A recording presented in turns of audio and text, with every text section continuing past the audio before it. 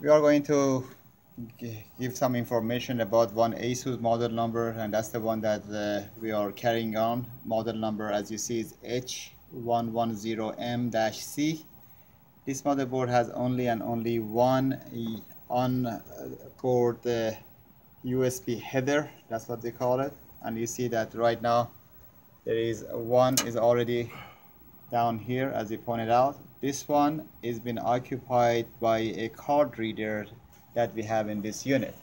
So every time we do have a card reader, then there are two USB ports in front of this unit. The two USB ports, these are the one that we need to disable. In order to disable, we need to unplug them from the inside of the unit. And as you see that's the one is being unplugged.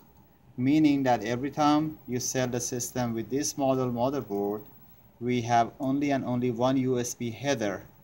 That one right now is occupied by card reader. In some cases also we have a wireless card that has a Bluetooth. That Bluetooth portion of it also needs to have a USB header. So we cannot sell the wireless card with a USB built into it along with the card reader with this motherboard, because obviously we don't have enough USB header to plug it in.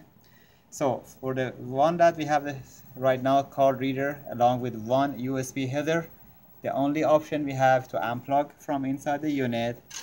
And in normal cases we do have our logo, meaning that Vision logo as well as the Intel logo, we put it exactly on the position that you see. And obviously customer can use the above USB port on the system. On this scenario, we have to hide these two USB by moving the logo on top of each USB port.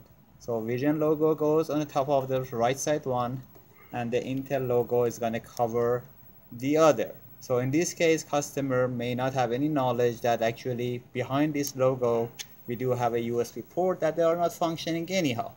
But the card reader comes with only one USB port. So customer is going to lose one USB port in front.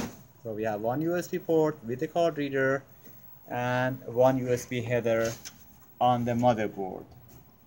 So that's the piece of information that either technician or sales rep needs to know for future sale, as well as the system that is already sold to the customers.